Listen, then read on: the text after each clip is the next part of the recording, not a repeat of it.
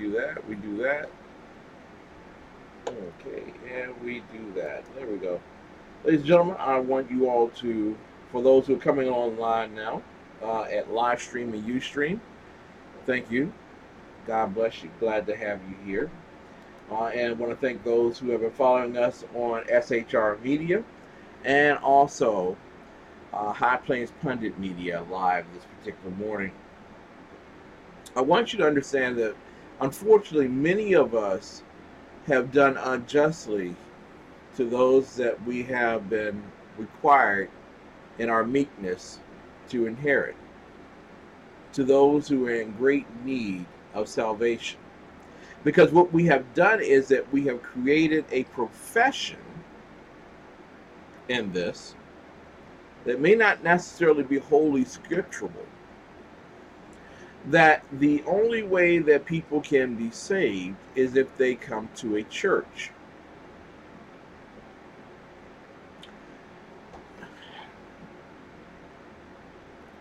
Let me just tell you right now. I'm going to give the secret away. When people read a mystery novel, murder mystery, whatever, the butler did it, all of a sudden people are upset because you gave it away. I'm going to give it away right here. You, my friend, are salt. You are the salt of the earth. And what you're going to discover today is that God intended you to use your saltiness, no matter where you are, to preserve the earth until he returns, and then judgment. Mind you, let's go to where we're going to start today. I want to go to Bartleby for just a moment. You all know that we use the Blue Letter Bible, BLUE-LETTER-BIBLE .org. And you know that we also use the Etymology Dictionary. But today we're going to use an extra biblical pursuit so that you might understand how powerful you really are. We're going to Bartleby, and we put it over in the chat roll at the Broadcast Central. You'll be able to click on. And it is a writing of Booker T. Washington around 1901, in fact, and it is in regards to the Reconstruction period. And I want you to pay attention to what Booker T. Washington says about ministry. He writes, naturally, most of our people who received some little education became teachers or preachers. While among these two classes there were many capable, earnest, godly men and women, still a large proportion took up teaching or preaching as an easy way to make a living. I want you to pay attention to this, because this is what we have done, and we need to ask forgiveness of it. Put that right on in the chat roll there, what Booker T. Washington said. Many became teachers who could do little more than write their names. I remember there came into our neighborhood one of this class who was in search of a school to teach. And the question arose while he was there as to shape of the earth and how he would teach the children concerning this subject. Now I want you to understand the context he's putting this in. In Deuteronomy, we are told that we should be speaking to our children on the scriptures in the morning, at noonday, in the afternoon, and at night. The scope of this is that you are shaping not only the minds of the children on a daily basis, but you are shaping the earth, and you are teaching the children. Suffer the children to come unto me. Remember that scripture. This is what Booker T. Washington is saying. There is a shaping that's happening. He said he explained his position in the matter by saying that he was prepared to teach that the earth was either flat or round, according to the preference of a majority of his patrons. I want you to understand this now. The teacher came to town and stated, I have a way you wish me to teach, I'll be satisfied. It's not a righteousness to teach your children that which is right. It is righteousness to teach your children your preferences. He goes on to write, the ministry was the profession that suffered most and still suffers, though this is 1901, though there has been great improvement on account of not only ignorant, but in many cases immoral men who claim that they were called to preach. In the earlier days of freedom, almost every colored man who learned to read would receive a call. This is it's right here, a call to preach. In the earlier days of freedom, almost every colored man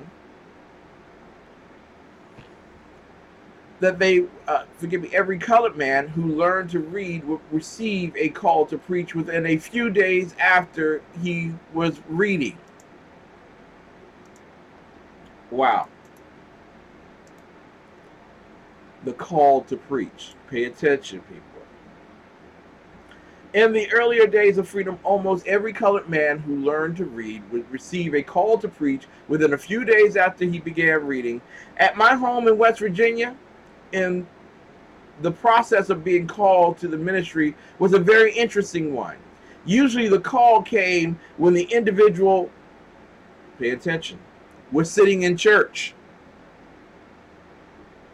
Without warning, the one called would fall upon the floor as if struck by a bullet and would lie there for hours, speechless and motionless. Then the news would spread all through the neighborhood that this individual had received a call. If he were inclined to resist the summons, he would fall or be made to fall a second or third time. In the end, he always yielded to the call. While I wanted an education badly, I confess that in my youth that I had a fear that when I had learned to read and write well, I would receive one of these calls. But for some reason, my call never came. Thank God, Booker T. Thank God. Ladies and gentlemen, I want to take you to scripture real quick. And we're going to learn something today, that many of our beloved fall at the wayside waiting for someone to come to them and preach to them and teach them the scriptures. And I'm talking about from the 1-year-old baby who's learning how to da da da ba ba ba ma ma ma to the 101-year-old who has lived a long time, has seen a lot of things, and just wants to know if they believed in vain. I want to take you to Matthew 28 real quick. Matthew 28. So that you understand that you don't have to wait for a call. You've already been called. You don't have to wait for a call. You've already been called. Matthew 28, I want to take you to verse 18, in fact 16, 17, 18, 19, and 20. Put those scriptures right out there in the chat roll so everybody knows exactly what we are talking about this morning. We are allowing millions, if not billions of people to die, never knowing Christ Jesus. It is our will to get beyond four walls and to get beyond the crux that we carry in our hands, holding us up, thinking that if we are not rightly trained by men, then we could never preach the gospel. Ladies and gentlemen, you're going to learn a whole lot today. Looking at Matthew 28, verse 16. Then the 11 disciples went away into Galilee, into a mountain where Jesus had appointed them. Wow. I want to, because we sometimes skip over this. Jesus had appointed them. Some people are looking for that great ordination in the sky. Let's go to Strong's G 5021. Strong's G 5021. And I hope that you all are listening today and getting this. This is what must be done, that all men might be free. Strong's G 5021. Tasso. Tasso. Tasso means to put in order, to station, to appoint, ordain, or order. To appoint, ordain, or order. So the number one thing is that Jesus has ordered you. Jesus has ordered you. That's what tasso means. Put in order, to station. The disciples, and we've been talking about the Sermon on the Mount, Jesus' manifesto. You'll see this in a few minutes, where he put in order, and in fact, there is a mutual agreement of that particular order. You'll see in just a few. But God puts in order exactly how he wants his composition. So, number one, to put in order. Who has done this? Who has put you in order? Order my steps. Oh, we love to sing that song, don't we? Order my steps. Oh, I feel church up here. God saying, get out of that mindset. God says, I put you in a station place. Your body is the living temple. I've put myself in you that you may go forth. And I have appointed you with a responsibility. And I have also given you authority. An authority that Yale can't give you, that Harvard can't give you, that Howard can't give you, that Dallas Theological can't give you, that Atlantic Theological can't. An authority that supersedes the authority of men. And then he says, and we'll see this with Simon Peter, that the appointment is mutually agreed upon. When you have accepted me as Christ, I have accepted you as my messenger. You don't need robes swaddling around you with great manifestations of ordination. Jesus is saying to you, go forth. How do I know this? Well, let's take a look at what the scriptures say. Matthew 28, verse 17. And when they saw him, they worshiped him.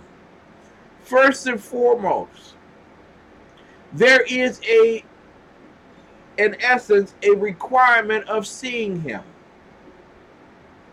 Oh, kid, no, I've never seen Jesus. I'm not talking about a perception with your senses. I'm talking about a perception with your spirit. How do I perceive him? I know him by his word. His word assures me. His word heals me. His word redeems me. His word qualifies me. It is in and of his word.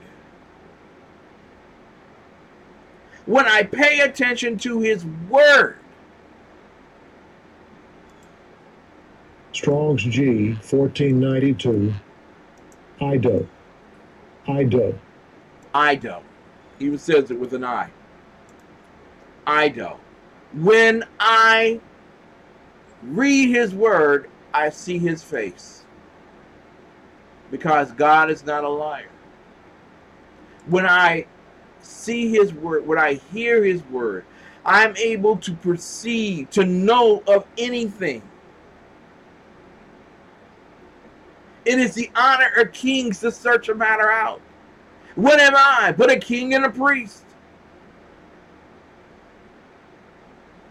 In fact, this is your definition of perceived, Ido, and the context that's given this morning. And I know some of you all did not want to tune in this particular morning because now you're going to leave out knowing that you have a responsibility. Period. It doesn't come with an ordination. It's to know how to be skilled in.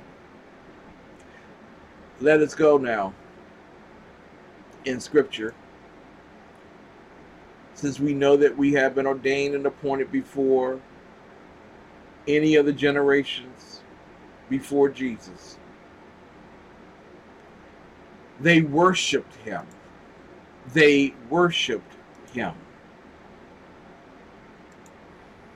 Strong's G 4352. Proskuneo. Proskuneo. Proskuneo. They worshiped him. So the question here is, how can you worship him if you don't do that which you are appointed to do? It is to kiss the hand in reverence. You know, everyone loves, all the guys love the Godfather, because at the wedding people would come and they would kiss his ring and ask for a gifting from him, often not to be murdered. But then you have the Pope who wears a ring and people prostrate before him and they kiss his ring, showing reverence towards him. Literally, that is the worship that you should have for Christ. But some of us lay down our lives in reverence to a man rather than God. Worship begins with you kissing the ring of Jesus. It is bowing in his presence and saying, you are King of Kings, you are Lord of Lords, you are the Alpha and the Omega, the beginning and the end. Without you, no me. And without me, I know you. There is respect. There is supplication. There is honor. And then finally, as we take a look here,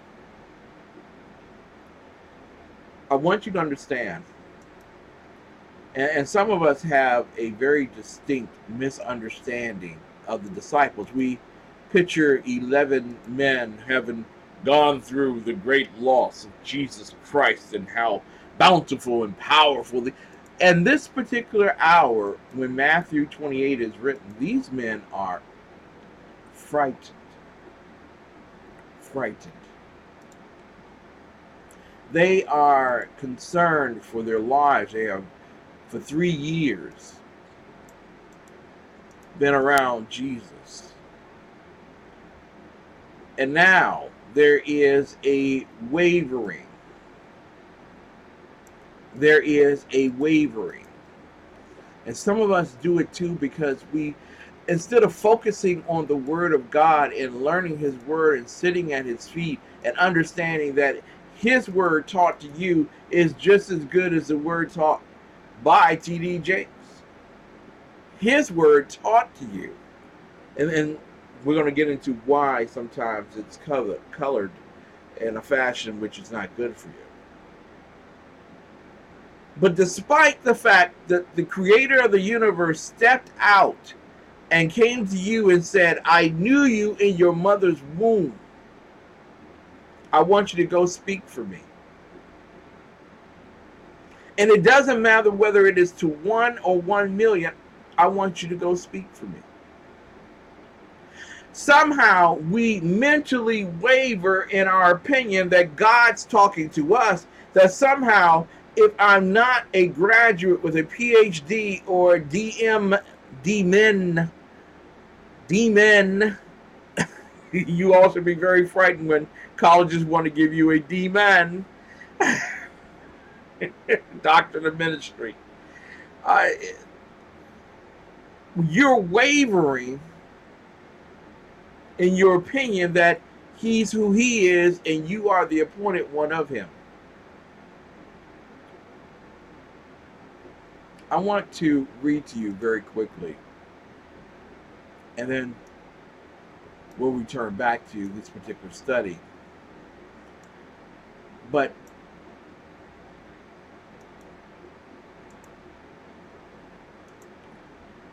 I want you to no, I'm going to put this in here for those who are following along at home, and you feel that you're under obligation to get a doctorate degree in order to preach on Sunday mornings in pulpits. And I always ask people, what college did Jesus graduate from? And it's always, oh, well, I want you to understand that when you go to a seminary, you are learning the theology of men, how they study God. If you were to go to Howard University School of Divinity, there is a core coursework of study, one of which is ministry and contextualization. Ministry and contextualization. It's an interdisciplinary approach to the study of the various settings of ministry and the task of ministry appropriate to those settings. It introduces students to critical reflection of the nature of ministry in the contemporary world. You see, it acquaints students with those basic skills necessary for performing liturgical, educational, and administrative tasks in the local church. It explores the nature of ministry as part of the phenomenon of religious experience, while introducing students to basic concepts in the study of world religions and philosophy of religion.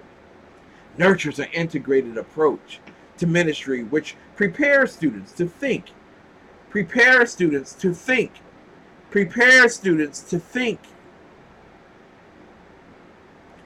Our education should never tell us what to think. It should tell us how to think and act holistically. It demonstrates the centrality of ministry as a unifying principle which provides coherence to the theological curriculum. Then there is faith development and spiritual formation. Yeah, so you have to take a class about spiritual formation. No, not Beyonce's formation. Spiritual formation. You see, spanning the full 3-year program, introduces students to the study of, the resources for, and the practice of spiritual discipline. Examines a variety of methods by which people of faith have strengthened and deepened their faith commitment. Working in small groups with a faculty advisor, each student explores a rich tradition of spiritual exercises, including prayer. Oh, wow. I'm actually going to go pay someone $10,000 a year to teach me how to pray.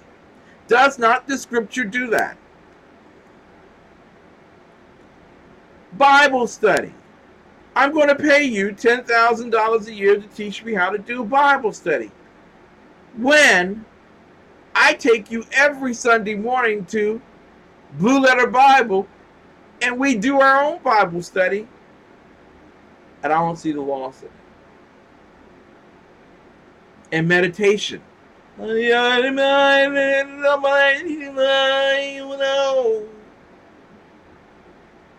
order to develop a program which best suits his or her individual needs and spiritual personality, personal growth nurtured in a collegial setting as a model for continuing practice in professional ministry. Then we get into the society, culture, and religion. The sociology of religion. Examination of the sociological traditions of Max Weber, Emile Durkheim, and later contributors to the sociological understanding of religious phenomenon, such as Dewey, Mead, Cooley, and Watt. World religions. Psychology of religion. Introduction to the study of religion. Introduction to African religions and diaspora, history of Islam in Africa, contemporary Christianity in Africa, contemporary issues in Afro-American Islam.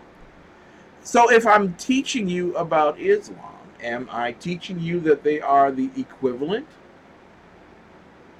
Or am I teaching you so that you might be able to go out into the world and talk with those who are actually practicing Islam, and by your evangelistic efforts are able to turn away from the cult? Oh, well, Clutch the Pearls, Elijah Muhammad, Nation of Islam, Louis Farrakhan, which, if you would ask most people who make it to Mecca, would not consider them Islamic. Um, then there's studies in ministry, pastoral care, religious education in the church year, preaching and practicum, preaching from both the New and Old Testament, African American prophetic preaching. Wow, I need that. To teach you about the migration, the Great Migration. Now, I'm looking at all of these particular classes, and you can do this on your particular own accord. But is this really having anything to do with the salvation of the soul, the caring of the body of Christ? Or is this about teaching you how to think, how to preach, that you can be like the preachers in the day of Booker T. Washington, who were paid to teach you that the world is either flat or round, depending on how much you paid them?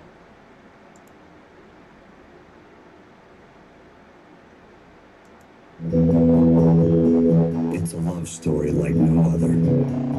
From God's heart to yours. And for 30 years, it's been at the heart of every book, Bible, CD, gift, and resource from ChristianBook.com. Over 500,000 products, always at the very best value. ChristianBook.com. Everything Christian. Because it's our story, too. Ladies and gentlemen, I want to welcome you back to an American Conservative's exploration of the inspired Word of God. I am your host, the exceptional one, Ken McClinton. We're studying today to find out who is qualified to preach the gospel of Jesus Christ. I hope that you are learning that you are qualified to preach the gospel of Jesus Christ. It doesn't require a theology degree. And in fact, I must tell you that sometimes I believe a theology degree gets in the way of you actually doing what the Holy Spirit has been calling you to do. We took a look at Howard University School of Divinity and some of its classes that are required in order for you to graduate. And I suppose in terms of knowing that, knowing Islam will make you a better preacher. I suppose knowing women's studies will make you a better preacher. And these are some of the quotes from individuals who are studying for a degree in ministry, a doctorate in ministry. I want y'all to pay attention today. I know some people are going to say, Ken, how dare you? You can't say those kinds of things. I'm going to tell you that if I don't say them, a lot of people won't get saved. Adam Walker Cleveland wrote this back in 2007. He said, after referring to a Dr. Pastor, so many people want to be called Dr. Pastor. Here's a quote from the article. He says, after 3 quick, easy, study light years, the pastor has attained his doctorate degree. That degree gives the pastor a tremendous amount of respect now. I'm respected in the community. The mayor has to address me as doctor. I digress. That degree gives the pastor a tremendous amount of respect now. He is Dr. Pastor now, a real somebody. More importantly, there is tremendous upside attached to his new title, and the ceiling on his earning potential has just been lifted. Dr. Pastor has clout now, or Dr. Reverend Pastor, if you will, suffice it to say. He has respect, money, and position. Now, there are many people who are Dr. Pastor now who can't claim either respect, money, or position. But many people have made it a requirement of doctorate in order for you to preach the gospel, not Holy Ghost filled. Now, there was a young lad and I'm going to read this to you. Young lady Bridget wrote, I remember the pastor of the church I served in seminary telling me not to get a demon, but to go for a PhD. His reasoning, you're smart and you can finish a PhD. Number two, you can't use a demon for much other than a title in church work or a placement. Interestingly, he had a demon. Wow. And I suppose a lot of people in education do. But I want to go to the comments of a young person who put the mindset in the right place after receiving so many of these particular writings. Daryl says, which of these degrees comes complete with a higher calling from the Holy Spirit? Oh, almost forgot. We don't have much need for a calling when we can just judge by titles. We should be careful how much world we let into the ministry. No degree will ever determine how much the Spirit chooses to work through a person. I hope some people have already said in their spirit, amen. Ladies and gentlemen, I want you to know, on the chicken circuit, the doctorate works very well. It will get you into places and with people that you would normally not have the opportunity to address. But so does the Holy Spirit open up the avenues and doors for the poor to speak to the rich, and for the student to speak to the teacher, and for the rude to speak to the ruler. Secular education is not a requirement to preach the gospel of Jesus Christ. Well, kid, that's nice and that's wonderful, but where does it say in the Bible that you have the authority to preach the gospel? Well, let's first take a look at the term preach, because many of us have confused what preaching really is. From the Latin pre, which means to go before, and dicere, to proclaim and to say. Preaching is merely going before people and saying what God told you to say. Well, how would I know God told me to say it? Well, guess what? It's in the scriptures. And when you look at the etymology dictionary, you will see preach being a verb. And that its responsibility is upon us to proclaim the things of God in season and out of season. But I don't belong to a big church, and nobody tapped me on my shoulder and told me that they could feel the Spirit in me. Guess what? The Spirit sealed you when you accepted Jesus Christ as Lord and Savior. That does not mean that you go out willy-nilly saying whatever you want in your own opinion. It is the fact that now I can proclaim what is in His Word to the world. Not my interpretation, but what is in the Word itself. I want to also let you know what it means to be a preacher. What does it mean to be a preacher? Literally, it means to be a public praiser, a eulogist, a public praiser, or a eulogist. Well, I bet you're not going to learn that this morning from someone who is getting paid well to tell you that you can't save souls, you can't teach them, you must bring them here and we will clean the fish. Remember that word salt? We're going to find out what Jesus meant in just a few about salt. And I may not be able to get to everything today like I normally do. Not get to everything, but I want to give you a good point. Matthew chapter 28, and we've been looking at 16, 17, and 18. And Jesus came and spake unto them, saying, all power is given unto me in heaven and in earth. In heaven and in earth. So you don't have to look around for someone to say, woo, you have been filled with the Spirit. Now you go preach it. You don't have to wait for that. For the Spirit is always within you.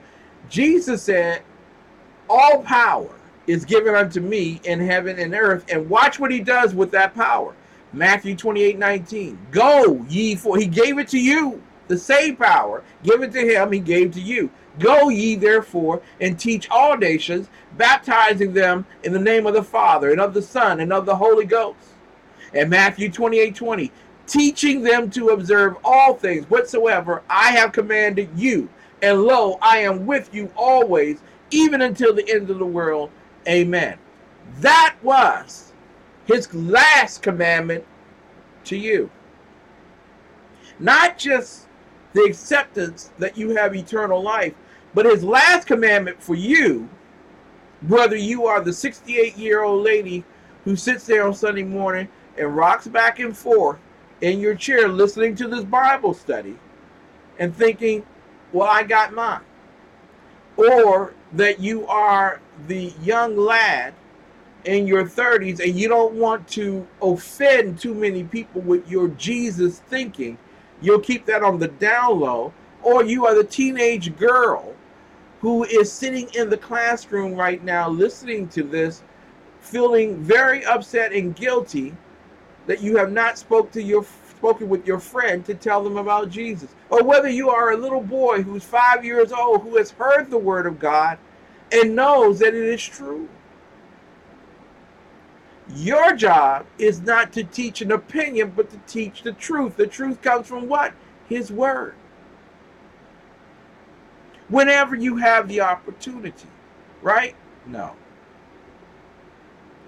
Jesus says go. He says go make an opportunity. Make it happen. So Ken, we looked at Matthew 28. I get your drift. But I haven't studied systematic theology. I haven't studied eschatology, which is the study of the end times.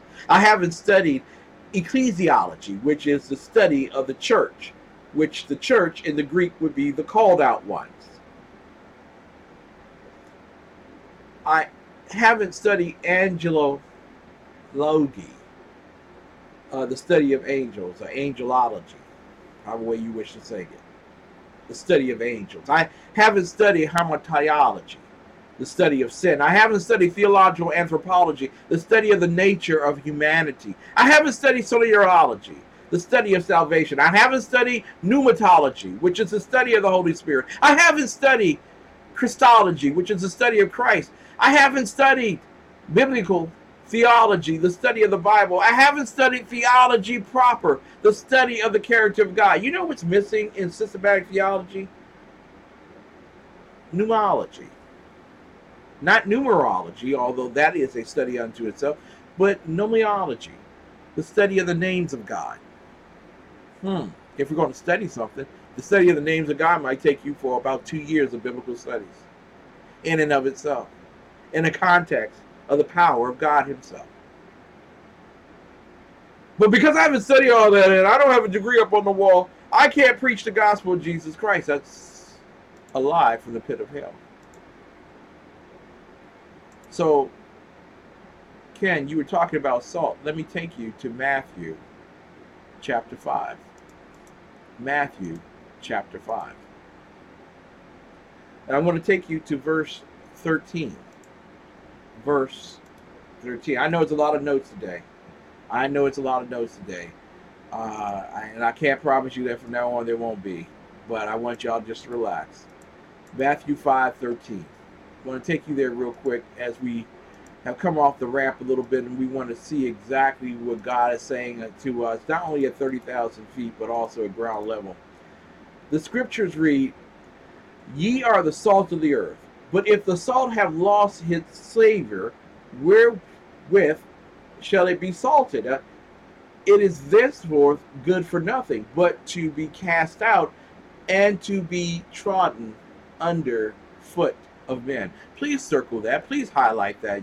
I want you to highlight salt, because we're about to go back and see the first reference and context of what we're talking about here, salt. Go back to chapter 4 of Matthew. Matthew chapter 4.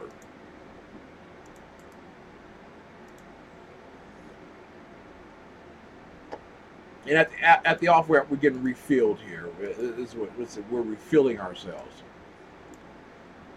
And I know some of you would say, "Hey, Kim, would you just talk last week about the I am statements? I thought we were going to do that." We're going to get to them. We're going to get to them. I want to take you to Matthew chapter 4, verse 18. Matthew chapter 4, verse 18. And thank you all so much for watching via USTREAM and LiveStream. Pass it on to your friends and family. There is so much here. I can't get to it all. But that's the great promise of God. The more you know him, the more you need to know him. Matthew 4:16 reads, "And Jesus, walking by the Sea of Galilee, saw two brethren, Simon called Peter, and Andrew his brother, casting a net into the sea, for they were fishers." They were fishers. Some of y'all saying to yourself, "Okay, yeah, we get that point, Kim. We know that Peter was a fisherman, and so was his brother." But I want to take you to the term fishers. To the term fishers. And I want you to take a look at Strong's G 231. Strong's G 231. Halius. Halius. Halius. Now, it refers to fishermen or fisher. Fisherman or fisher. Don't you want to be a fisherman? Don't we all want to be a fisherman? I know some of you all think of Peter and this is one of the dramatics of preaching. You have individuals that will sit back and preach that it's a curser and a swearer, and he was salty and fiery, short-tempered, piratical, I guess. He was already a fisher. Jesus would later say, "I will make you fishers of men." I want to take you to the root word for halios. Strong's G 231. Halius. Halios. It is actually Strong's G 251. Strong's G 251. When you read this scripture, now let me just go ahead and get that out. Strong's G 251. Howls. Howls. Thayer's Lexicon. Second entry. Halos. Halos. In either case, it means salt. It means salt. I want to go down real quick so that you get this into context.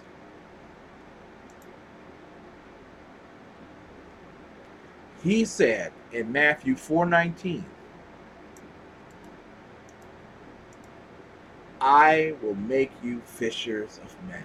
He said, "And he saith unto them, Follow me, and I will make you fishers of men." I will make you salt. Wait a minute. Jesus is saying to sailors that he's going to make them sailors. He's going to make them salt of the earth, fishers of men, salt of the earth. Your role in Scripture is to preach the good news to all. It doesn't matter if you have a pulpit or not. You are to walk with Jesus, and in that journey, preach the gospel, so that you might become the salt of men. How men will be preserved is by your salt.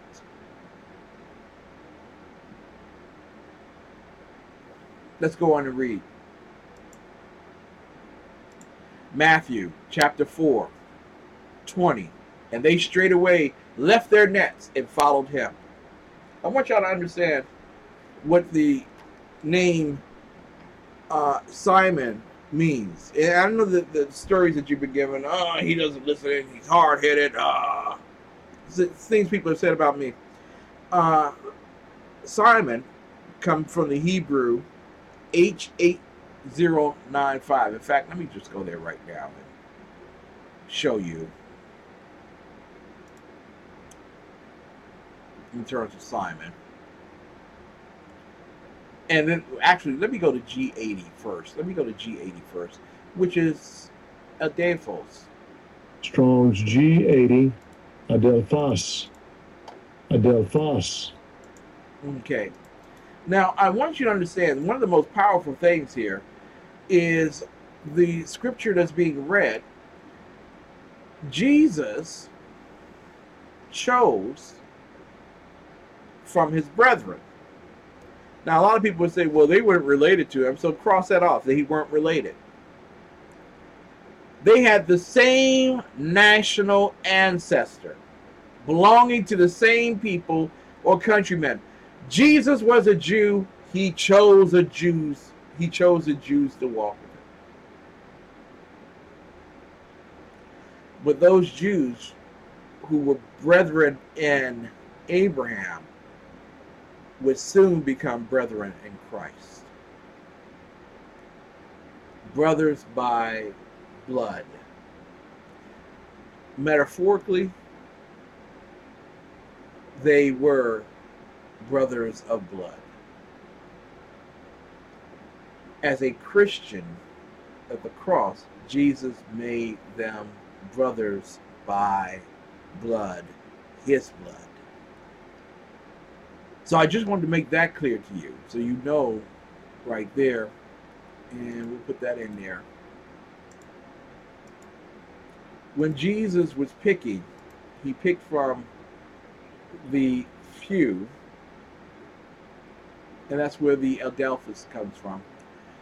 And then, go back here, we look at Simon. And Simon comes from G 4613. Strong's G 4613. Simone.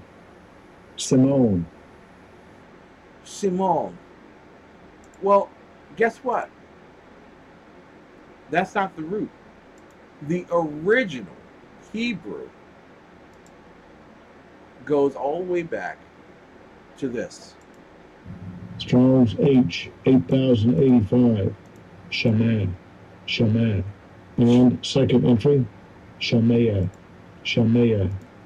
It goes to Shemaiah. Do you understand what Shemaiah means? Let me break that out for you, so that we can begin to see Peter for who he was in Christ. Not defiled by our preaching, but in truth. Peter was someone who heard, listened, and obeyed. Peter, as Simon, was someone who heard, listened, and obeyed. We are Shemai. We are those who listen upon hearing and obey. Who do we obey? We obey Christ. What did they do immediately when he said, follow me? They put down their nets and they followed him. Now, let me just go to Matthew 4 real quick. These are the disciples he has with him. Matthew 4:20. And they straightway left their nets and followed him. Matthew 4:21. And going on from thence, he saw other two brethren, James the son of Zebedee, and John his brother, in a ship with Zebedee their father, mending their nets, and he called them. And they immediately left the ship and their father and followed him. They heard, they listened, they obeyed. Matthew 4:23, 24, and 25. Here we go. And Jesus went about all Galilee, teaching in their synagogues and preaching the gospel of the kingdom and healing all manner of sickness and all manner of disease among the people. And his fame went throughout all Syria. And they brought unto him all sick people that were taken with divers diseases and torments, and those which were possessed with devils, and those which were lunatic, and those that had the palsy, and he healed them.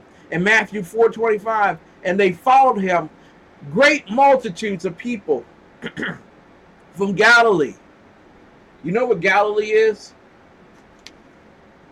Galilee, forgive me, basically means a movement that begins and ends in the same place. These are people that just spend their life going around in circles. Going around in circles. That's where the people of Galilee were. Decapolis. They were a large group of warriors or strivers. They were from the 10 cities. Romanesque, Palestinianesque. These were individuals who were always starting something. So that was part of the multitude that followed Jesus. And then Jerusalem, set ye double peace. These were his own who followed him in curiosity, wondering if he were the Messiah. Judea, he shall be praised. These were those who recognized him as the Messiah out of Judea. And then those from Jordan. These were descendants of the Jews who had been waiting to be brought into the family. Ladies and gentlemen, I want you to understand. When we go to Matthew 5 right here in closing. Matthew 5:1. Go to that very quickly. Quickly.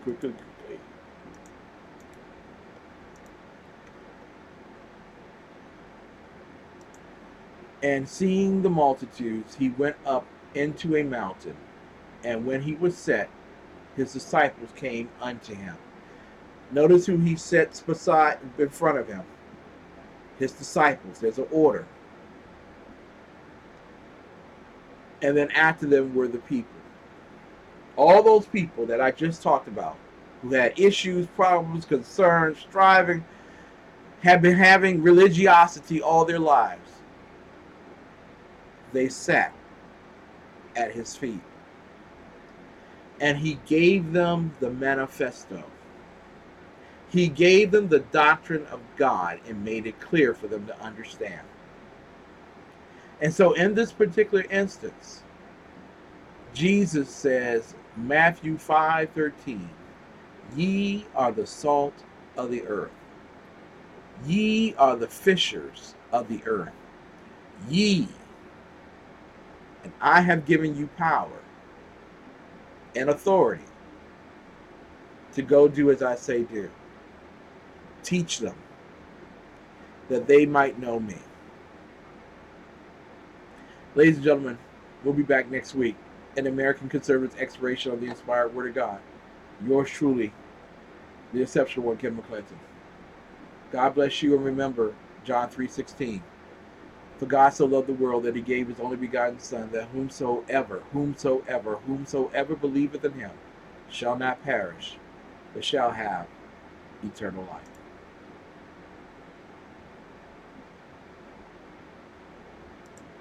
So what do you think about ebooks? Maybe you've never read an ebook before, but you're considering giving it a try. Or maybe you've been reluctant to try ebooks because you don't want to buy another expensive electronic device. Or maybe you already enjoy ebooks, but you haven't been able to find titles from your favorite Christian authors. Whatever your situation, ChristianBook.com has the solution. your trusted source for print books for over 30 years, now offers ebooks. Our always free CBD reader allows you to read on the devices you already own without spending money on a new device. Thousands of Christian ebooks at christianbook.com means you can shop with confidence and choose from the titles you want. Plus, we are adding new titles all the time. Browse our huge selection of low-priced Christian ebooks the same way you would printed books. Only now you can go from shopping to reading in seconds. Simply select the ebook you wish to purchase, confirm your account information, and start reading. Free samples of every ebook are available, so you can preview the book first, before you buy it. Plus, there's no lengthy app downloads and updates. Accessing the CBD Reader is as easy as going to cbdreader.christianbook.com and bookmarking the page. The CBD Reader holds your ebooks and bookmarks for you, no matter what device you're on. So, you can take your entire ebook library wherever you go and pick up right where you left off. Our customizable options make it possible to read your ebooks in different font sizes and styles. Want a large print version? You've got it in seconds with a simple click of the mouse. Already own a dedicated e-reader?